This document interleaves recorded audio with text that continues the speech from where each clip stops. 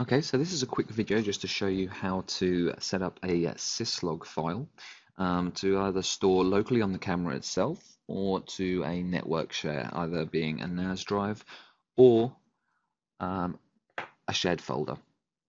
Okay, so to do this, it's fairly simple. We need to go to System Options, Advanced, and then to Open Script Editor. Okay, so in here we need to go to the syslog.conf file. We can open this up, and what we need to do is scroll right to the bottom, and then we can put any new entries at the bottom. This entry here represents that the camera is sending its messages to a third-party application installed on my server at this address. So my third-party application is Splunk. It's a free software and no need for licenses if you don't go over 500 megabits of data per day. However, if you want to store it locally, which is generally the best option, less hassle, it's easy to set up. What we need to do, we'll create a new line. So to start off, we need to do star.star, which basically means all messages captured will be sent to a file directory and file location here on the camera.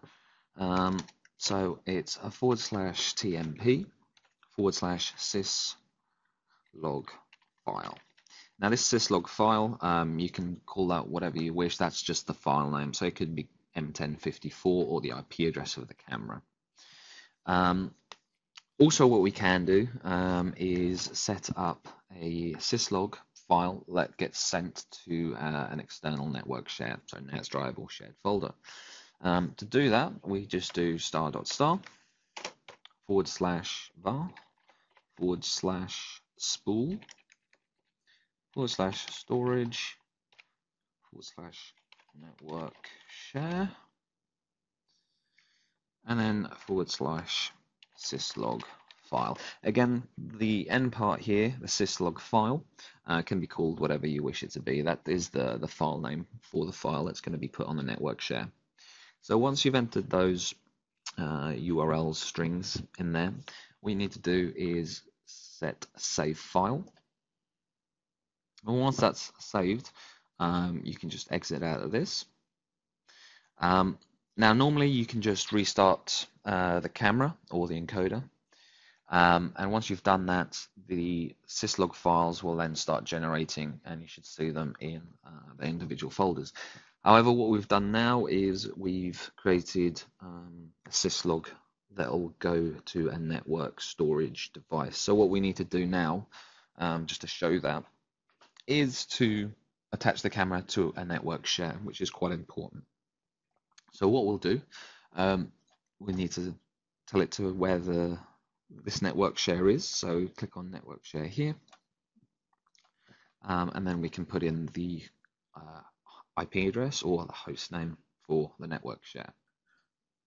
Okay, so let's do that now. So we'll put that to my other server. It doesn't have to be a server. It can be a Windows 7, XP, Vista, Windows 8 machine, as long as it's got a network share set up.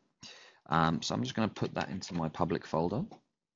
And I know that I need login information here. So administrator and my password.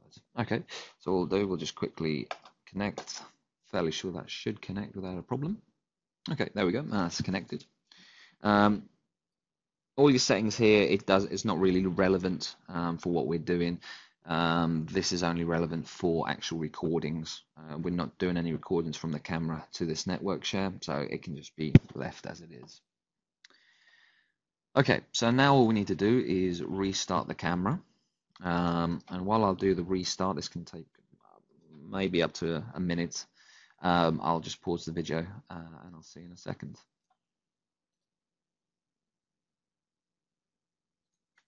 Okay, so the camera is back up now. So what we can do now, the syslog file should have been created on the camera as well as on the network share. So what we'll do first is just take a look at the syslog file that was set up on the camera itself. Easiest way to do this, we can go to System Options, Advanced, and then Open Script Editor. Once in here, if we click on the two dots here, we'll go back to the main directory and then click on the TMP. And here you go, you can see the syslog file being created here. So we can click on that, and now we can see that all the information that the camera logs is stored in this file.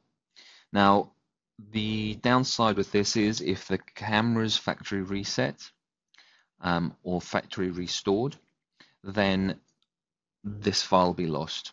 However, if you do a restart on the camera, then this information will be saved as long as there's no factory default or a restore. This information will be gone. Now, with regards to the network share, what we can do, we can browse to the network share location, and we should see the syslog file there. The information in the syslog file on both the camera and the network share will be identical. In this case, it's just for purposes of the video, just to show you the two different ways you can do it. So here you go. You can see that this syslog file has been created. And let's take a look at this. Okay, here you go. This is exactly the same as we saw on the camera itself. However, it's just an easier place to locate the file. And that's it. Thank you for watching.